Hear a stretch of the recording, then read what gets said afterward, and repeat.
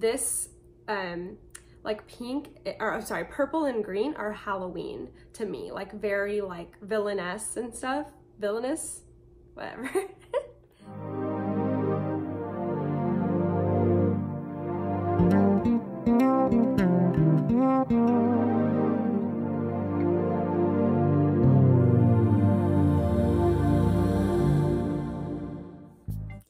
Hi everyone, my name is Natalie, also known as Knitty Natty.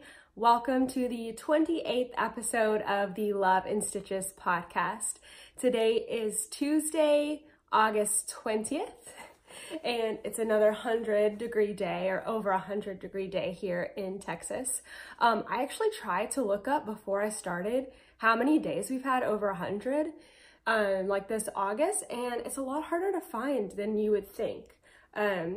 Since school started back, which was 2 weeks ago, because we're in our third week of school, sorry. Since school started back, I feel like it's been over 100 every day, because every other day I'm outside for Carline, and so I know what the temperature is.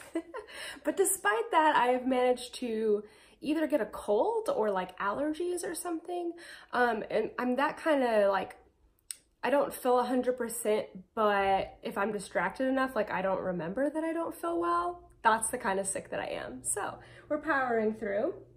I'm drinking tea out of my, as hot as it is, I'm drinking tea out of my Poly Studios mug, and this is the Erin Lane Bags mascot. His name is Larry, I believe, and he's wearing a unicorn outfit that doesn't fit, and it's broken, and it just says nope, which is so cute. Oh my gosh, but I love these mugs. I have 3 of them now, I think. Yeah, 3 of them now, and I love them because they're so beautiful, and they're dishwasher safe and microwave safe, so I really love that.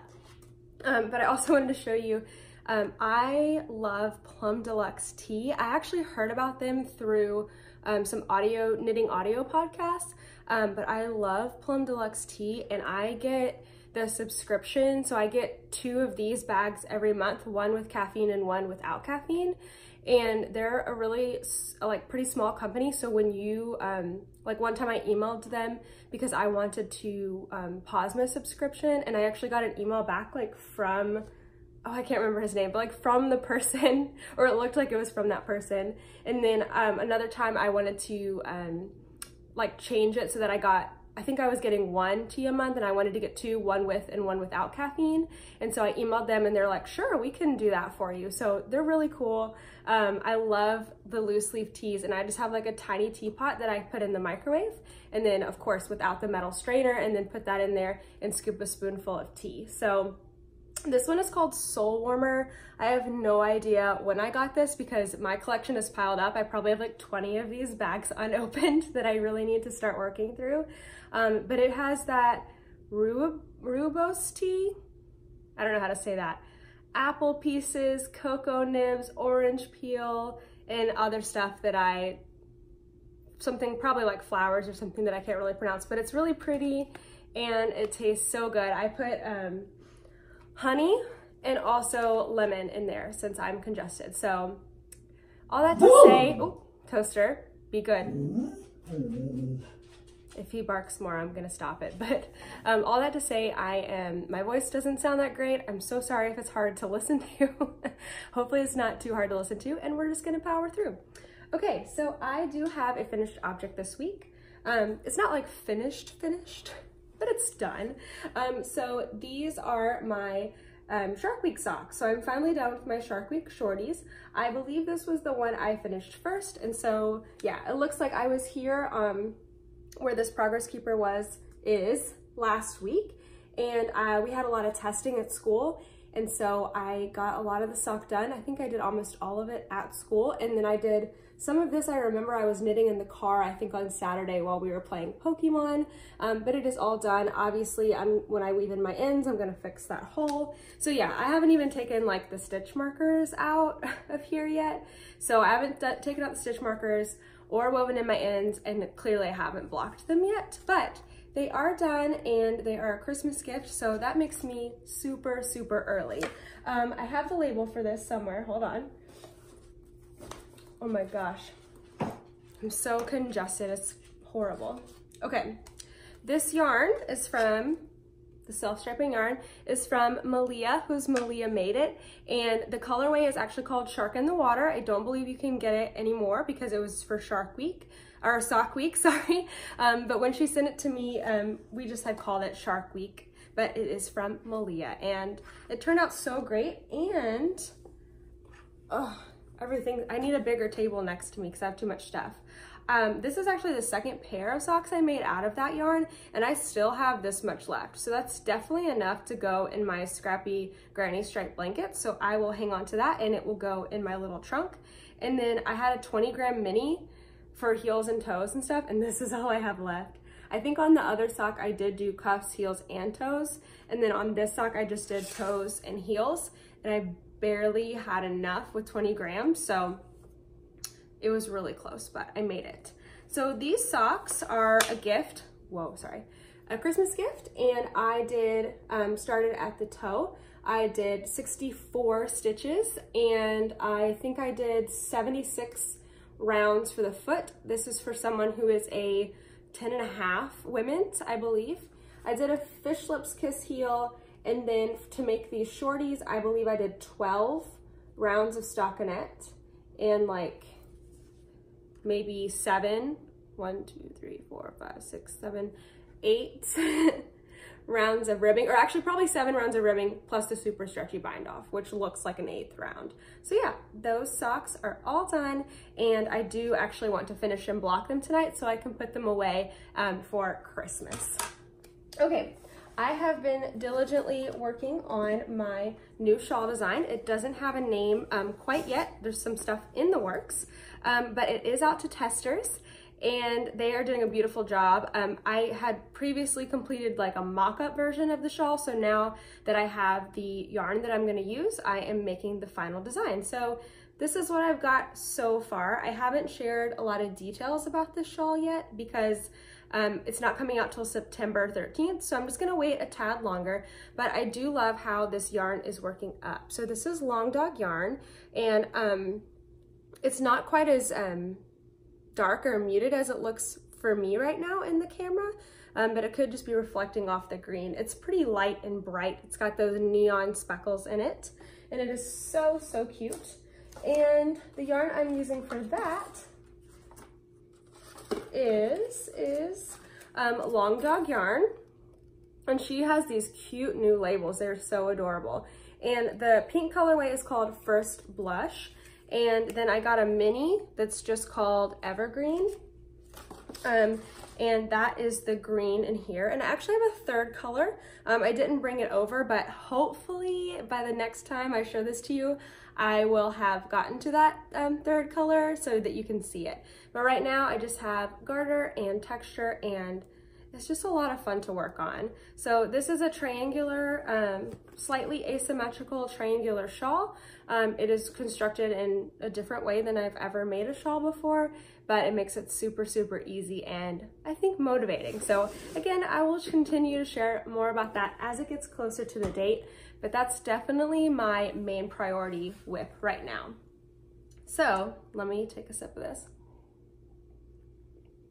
Since I finished a pair of socks, I had an emergency.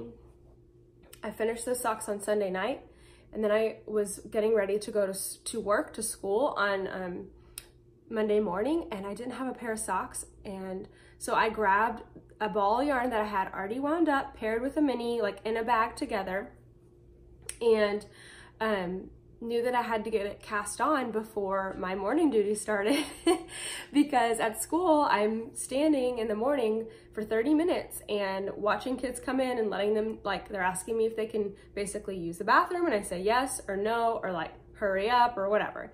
So I'm just standing there for 30 minutes, and if I don't have knitting now, I feel like I feel like I've wasted that opportunity. So it was an emergency, and so yesterday morning was Monday morning. I had my emergency sock cast on. I put this in my really cute bag. I believe this is by the Bay. I think it's By the Bay. Yeah, you can't really see it, but By the Bay Yarn Co. And this is my Harry Potter like house crest bag. And I put it in a Harry Potter bag because these socks are Harry Potter colors. So I have been like really in the mood for Halloween lately. Like I'm not ready to do like orange and black or decorate the house for Halloween or anything, but I've been like wanting to do, I don't know, Halloween stuff. So to me, this like pink, or I'm sorry, purple and green are Halloween to me, like very like villainous and stuff, villainous, whatever.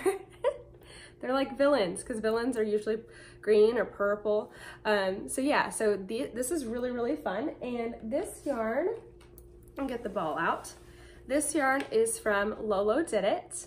And I previously used this yarn for something else. I can't remember, but I think it was for a baby sweater. And so I had a ton left over. So I went ahead and set it aside for socks. And so this is Lolo Did It in her everyday sock base. And the colorway is Polyjuice Potion. And that's a Harry Potter reference. Polyjuice Potion is the potion that you can drink and turn into somebody else for, I think, an hour. So it's used a lot in the books, in the movies.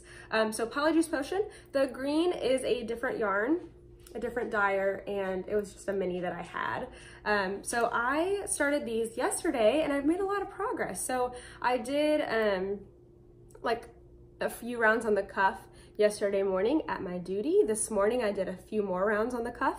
And then this afternoon I actually had a training, a 3-hour training, and I got through the rest of the cuff.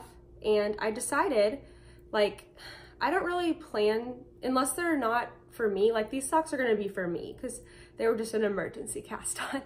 So, and I love this color. I've wanted something for myself out of this color and I don't have anything yet. So, when I make socks for myself, I don't necessarily plan like it's gonna be this long and I'm gonna do this ribbing. I just like start casting on and like see how I'm feeling that day. So I was feeling a 1x1 rib. I did 20 rounds, which is pretty standard for me. And then I decided I wanted to try like a really, like not a no-show sock, but like a really short sock. So after I did my 20 rounds, I planned for 20 rounds here, but I actually did 21. And since I was in that meeting, I counted to 21. And instead of taking it back, because that would have been like, I guess not more distracting than me counting my rows, but like, I just decided to leave it. So 20, 21 on accident, but I'll make it match. And then I'm almost done with my Fish Lips Kiss heel. So that's why it looks really tangled, but we'll see if I like this length. I mean, I'll definitely wear it. Winter here in Texas is just not like, if I want to wear my hand knit socks out of the house or to work, if they're long, I'm actually too hot in them. So I'm hoping if they're shorter, I can still wear them with just like my easy like slip-on shoes, tennis shoes, sneakers that I wear to work, and I won't be too hot in them. I got the cutest marker, Progress Keeper from Simply Serving, and it just arrived. I think it arrived yesterday, but I just got it out of the mail today. And the amount of detail in this is just incredible. I'm hoping that you can see it, but it's a pink, like jack-o'-lantern trick-or-treating bucket. And it's got, I mean, it even has the handle, and it's got like all the candy inside, and it has gold like painted on. Oh my gosh, this is so cute. So since I'm feeling super Halloween-y with my Polyjuice Potion and my purple and green, I'm gonna stick that onto here to see how much I can get through for next week on my little vanilla socks. But yeah, that was an emergency. I just had to get those cast on so I wouldn't waste my morning duty time. So speaking of Simply Serving, I didn't just get that one Progress Keeper because it would be rude to let it travel alone. So I did get a few more, and she always has those cute stickers on her boxes. This is the first time I got a big box and not just a little box because I ordered a few more markers. So that was exciting. But these I got a couple weeks ago and just had them shipped together. But I had to get one more Halloween marker, and Lindsay is just outdoing herself lately. I mean, the amount of detail and like ideas that she comes up with is amazing. So this one is another Halloween one. It's like a Halloween latte. It might be a pumpkin spice, I don't know. I actually don't really like pumpkin spice lattes, but this is so cute. It's got little like candy corns, and the straw is like that spiral stripe with red and white and purple. I don't know how much of that you can see, but it is incredibly detailed and it's so cute. And again, they're really lightweight because they're polymer clay, so I'm not worried about putting that on my knitting at all. And then I went further than Halloween and I had to get Christmas stuff because she had Christmas stuff. So this is a Christmas mug. It's got hot cocoa and marshmallows and a candy cane in it, plus a candy cane handle. And it, again, so much detail. It is just so stinking cute. And last but not least, I got a peppermint toad. I actually already have a chocolate frog from Simply Serving as well. That's a Harry Potter reference, and I believe these are they peppermint toads or peppermint frogs?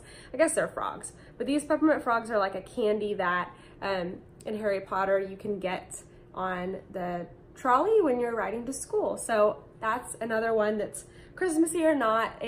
I love it so much. So happy to get those things in the mail. So I have a new thread, I guess, on my Ravelry group, which is Love and Stitches, and that thread just opened up last week. It is called Ask Me, and it is sticky. It is pinned to the top.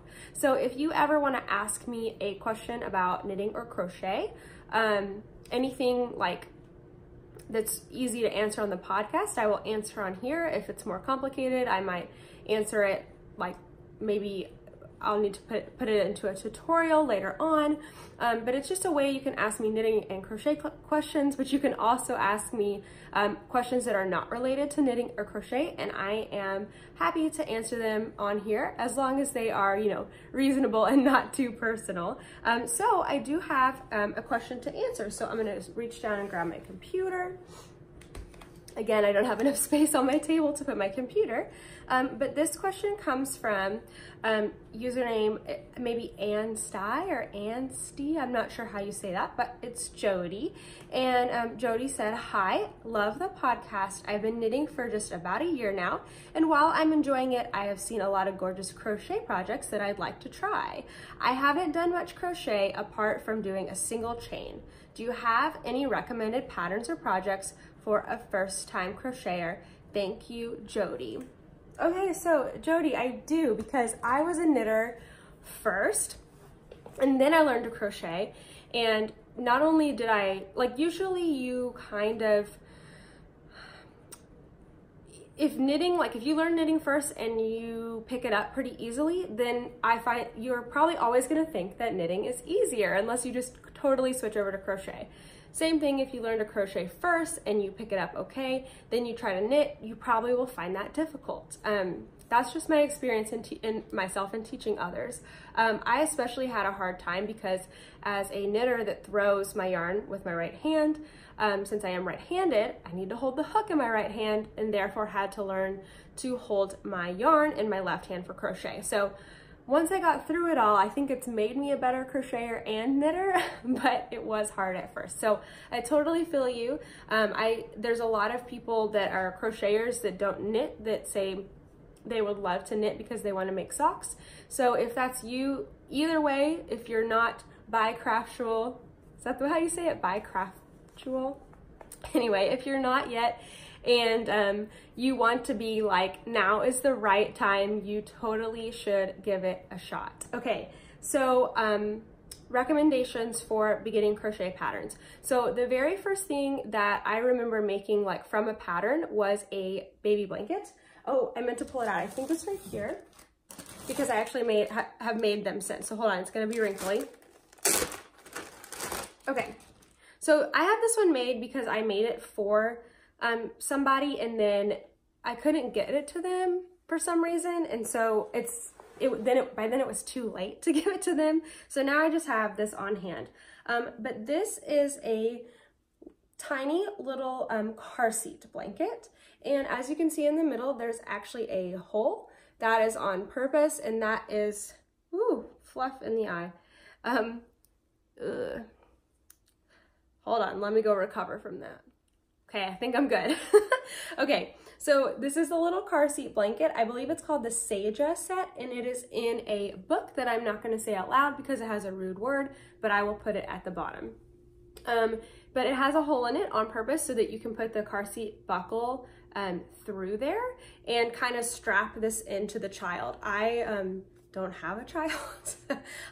My sister was a lot younger than me, so I have put a lot of kids in car seats, but I believe you would probably obviously keep the straps closest to them, and then you could just like feed that part that comes between their legs through and snap it there, and then they would be like trapped in, I think. I don't know what car seats do nowadays. They're so fancy. But this was a really good, like, while it wasn't the very first thing I ever crocheted, I had to go through that, like making swatches, making really like crazy things that didn't line up. This was a really good first project because it's all double crochets and stripes. And then by the time you have done all that and you come around to do a border, this looks like single crochet, and then this was like doing some chains and skipping and stuff so you could feed that braid through. You were ready for it. So anything that's really simple, like rectangular or square, that has maybe just one stitch, I think is gonna be a really good first project. Actually, my lunchtime napkins, which are free on my blog, it's literally just a rectangle that's half double crochets. That would be a perfect way to start and just see, can I stay with the correct stitch count for the whole pattern. It's like this big. I use mine as coasters. That would be a really good, easy place to start and just get that practice in while still making something useful. After that though, I do have a recommendation for you. So again, this wasn't the first one I made. Like, I made this one about a year ago, but I've made several of them, and that's just a really good first project. You can get that book. I'm not sure if it's still in print, but I would always get it from the library and make the pattern from there and then return it. That's totally okay to do. It's not a copyright infringement at all. Okay, so after you have mastered that, maybe you just want to do a small coaster. I have another pattern for you, Jody, because I know Jody is a knitter, and so she probably has some yarn, or I'm sorry, she or he, but I think it's a she, has some yarn and in your stash that you might want to use. So let me show you one other thing. So for when you're ready to like step up to that next level, I would suggest making this shawl. And this is a super popular pattern by Tony Lipsy, who's TL Yarn Crafts, and this is the flat iron shawl. So this is my crazy rainbow one. It's a triangular shawl worked from corner to I guess like skinny end to long end. Skinny end to long end. And it is all single crochet. You can also do that little edging that comes with the pattern. I made this was actually my first one that I made. I did not follow the color sequence, but I did follow the pattern, and then I just didn't add that edging. I just did a straight edging, and I love both of them so much. Why I think this would be a really good pattern for like after you've practiced your stitches and you can keep a consistent stitch count, this is gonna give you like just an extra challenge. You're gonna be doing increases and decreases, but it's all single crochet. So it shouldn't be, once you can keep a stitch count, like it shouldn't be too much more, but just enough of a challenge. And it's a big, long project. So like you're working the same 2 rows, I believe, after you get the setup done for like the entire thing. So it'll be really, really good practice. So again, these are the flat iron shawl by Tony Lipsy, and she has a lot of other patterns that are really good and simple, just like classic crochet looks that are great for those advanced beginners like ready to try some new things. Okay, I'm gonna move into some kind of Love and Stitches news here. So I have a new video series that is finally started. I am so excited about it. And it is actually two series. So it is the Basic Knits series and Basic Crochet series. So the intro videos for both of those series dropped today, so they should be out. I can link them below as well. But basically in the intro video, I just talk about what other kinds of videos are going to be in the series. And I also talk about gathering up materials if you're going to learn to knit or crochet. So I guess I should explain that these videos are going to be all the basic stitches for knitting and all the basic stitches for crochet. And there's going to be a different video every week, and it's going to be really broken down so that in one video is just one skill. It's going to be short. I'm aiming for around like 5 minutes or less, but some of them might be a little bit longer because I'm including, like for the knitting ones, for example, we'll have both using straight needles and circular needles. As a beginner, even though like as a more experienced knitter, you know you pretty much are doing the same thing with straight needles versus circular needles, it can really help beginners just to see it, just to see how you're holding things. So I'm trying to break it down in a bunch of different ways. But just to run through it really quick, the Basic Knits series is going to start with the slip knot, and then long tail cast on, the knit stitch, the purl stitch, and then knitting and purling combined. I'll be showing those, like I said, on straight and circular needles, but also I'll be showing the stitches English style, which is throwing, holding the yarn in your right hand, and continental style, which is picking, holding the yarn in your left hand. These are not the only ways that you can knit, but these are two ways that I use myself. Then for the crochet, it's going to start with the slip knot, same video, a slip knot, and then the chain stitch, single crochet, half double crochet, and double crochet. And these videos are going to be shown both right and left-handed. So hopefully that will be really, really helpful for those of you who are left-handed. I know having some friends that actually knit left-handed, you get left out a lot. So hopefully that will be helpful for new crocheters. When I decided to do this series, I really was doing it for my students because I'm going to have my after school knitting and crochet club starting up soon, and it's just a great way, like I can say, hey, go to these videos at home. I'm going to be using the same words, showing the same things, and that will help you until I see you again the next week. Sorry about that. I must have somehow had my phone unlocked. Even though I kept it on Do Not Disturb, I got a phone call somehow. I don't know how that happened, but not important. So I'm not sure where I was, but I knew that making like a video series of beginning stitches is not a novel idea. There's thousands out there, but I've already had like lots of encouragement from you guys saying that you're excited to see, you're excited for this series because either you want to learn to knit or crochet, you do one or the other, or you have like somebody that you know that's going to be learning to knit or crochet, or that you would point them towards my videos. And I just have to say thank you for putting your faith in me, that these videos are going to be helpful. I'm really excited to keep on filming them, and I've got the first few already done, but I'm really excited to like keep on going with those, and you've given me a lot of encouragement for that. So I actually have a new little gadget that I got. I've been having some problems with the air conditioning being in my video, not invited, not a guest. You might be able to hear it now, it is on, but for my podcast, I like to just film. I use my phone, my iPhone, and I just use the speaker on the iPhone. It does a pretty amazing job. But for tutorials, when the camera is not, like my camera is flipped as a selfie now. When the camera is flipped the other way, you might notice your sound actually changes, and it doesn't always pick things up as well. Plus for tutorials, I want my voice to be really, really clear because I'm trying to explain how to do something, and I don't want somebody to be like, what did she say? So I actually got a mic. So I have one of these little clip-on microphones that just like clips right here to me. It is 6 meters long because I could either get it to be 1.5 meters, which I wasn't sure would like, I had to have it like go around where I was filming, or I could have 6 meters. So we went with 6 meters. It's super long. But this is just a really simple mic I got on Amazon. It plugs into my phone. I have a phone that does not have an audio jack, so I got the lightning cable, but there is an audio jack version if that's the way your phone is. But it looks like this.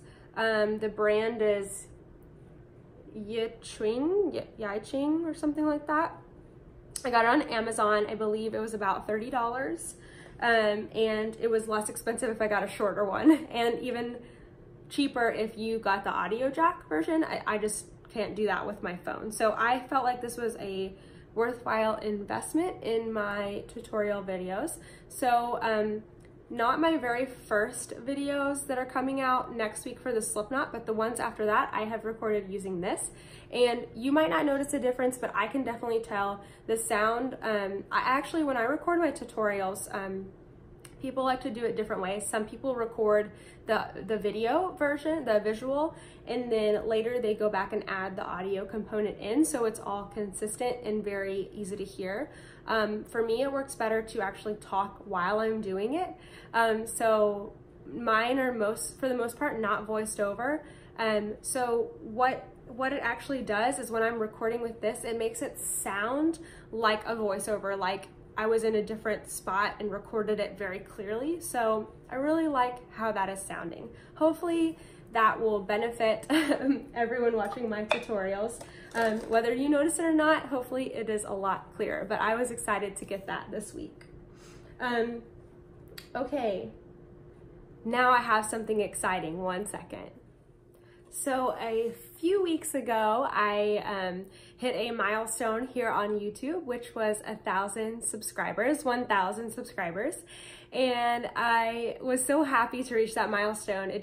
It's kind of like unlocks some things for you as a YouTube creator. So it was really, really exciting, and I could not do it without you guys watching my videos, and it is just really exciting for me.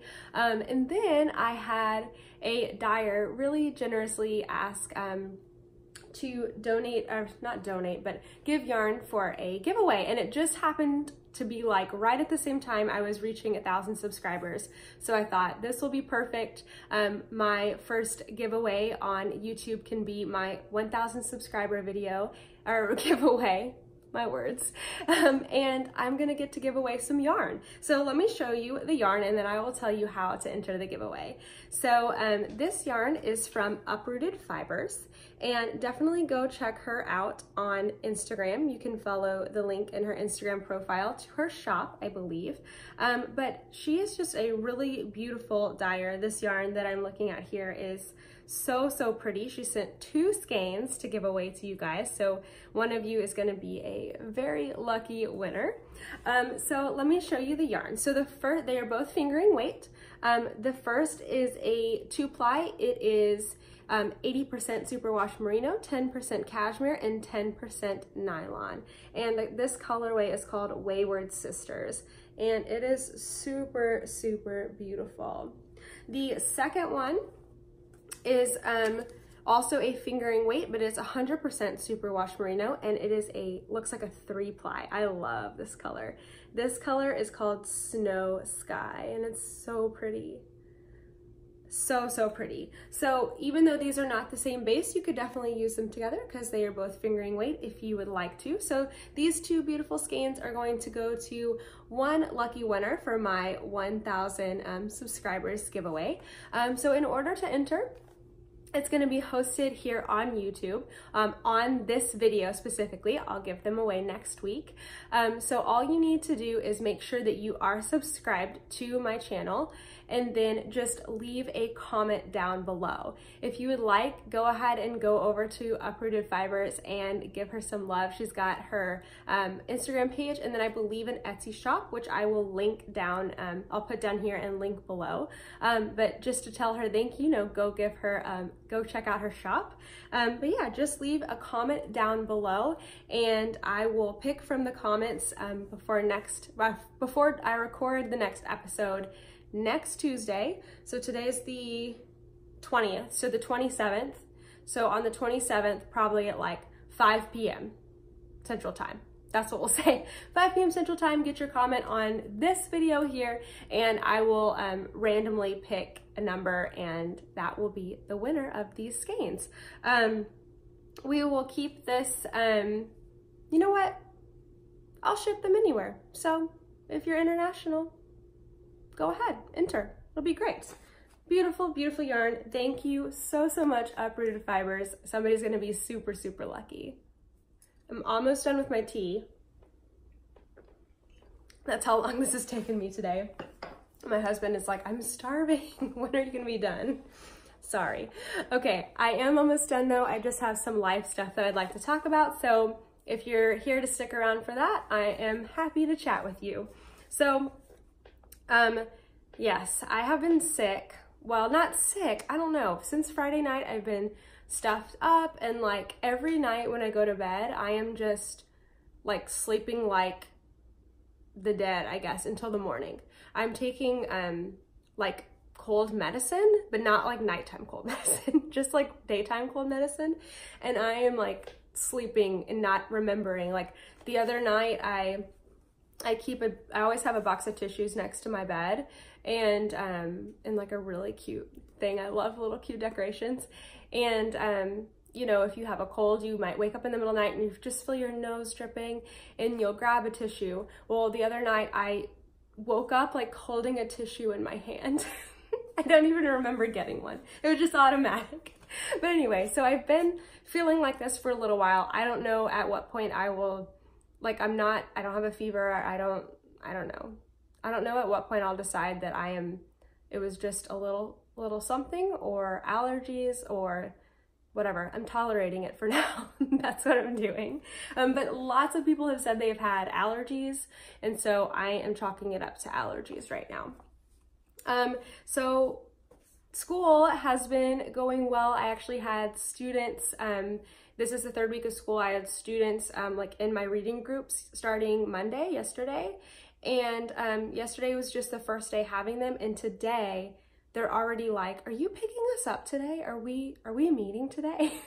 So they're already so excited, and I don't know why I'm surprised. I forget every year how elementary school students, like, they still love school, and that's a really cool opportunity. So that made me feel really good today when they were excited to come to my group, even when they were super chatty and it was hard to get our work done, but it was good. And so I'm grateful that I'm teaching at a school where the kids are excited to come to school and excited to learn. So they're also asking me every day, are you doing knitting and crochet club this year? The kids that were in 4th grade, they were in 3rd grade last year. They could not apply to my club because it's only for 4th and 5th graders. And that is mostly just to kind of limit the pool of kids, because I do get so many that are interested. I definitely think that 3rd graders, 8-year-olds can learn to knit and crochet, but there is something about 4th grade that the maturity level does, for most kids, tends to jump. And it's just, their 4th and 5th graders are just, I don't know. And for most kids, and not every kid, like I know there are lots of very like mature 3rd graders and 2nd graders, but for most kids, they can really do well in a group and learn a special skill like knitting and crochet. And so that just really works. So the 4th graders are asking when the club is starting. My 5th graders are asking, can they still be in it, even though they were in it last year? So I've just got to get this figured out really, really soon, so they will stop bugging me every single day about it. This weekend, we had a really busy weekend. I didn't get nearly the amount of knitting and crochet and Love and Stitches work done that I had planned, because we spent a lot of time getting things around our house hung up on the walls. We have lived in our house since November, and it has taken us forever just to get things like situated. This is our first house together, so yeah, I don't know, it just took us some time. I'm actually looking over the camera at a really cool wall hanging that I have that I promise I will show you soon.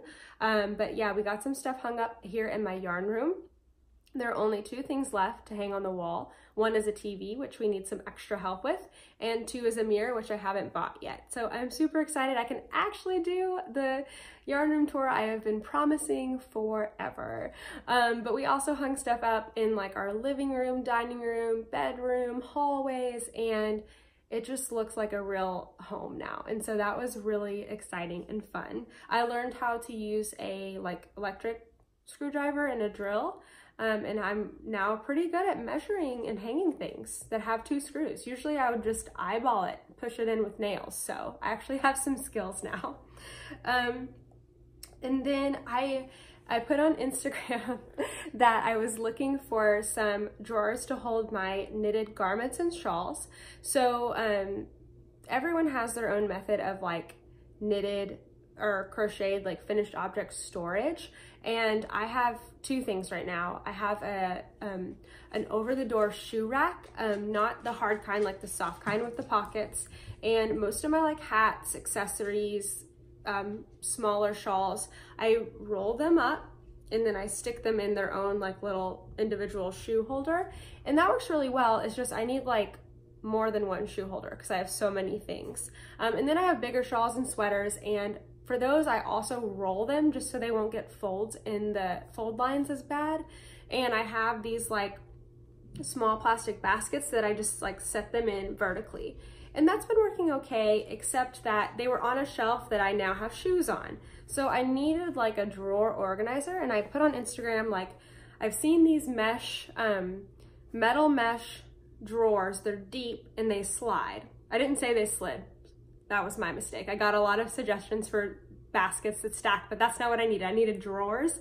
And I got a lot of suggestions back. That was super helpful. But the one I actually was looking for was the one from the Container Store.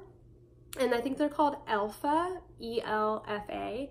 And I think as much as I wanted to find a cheaper option, I think that's gonna be the best one for me.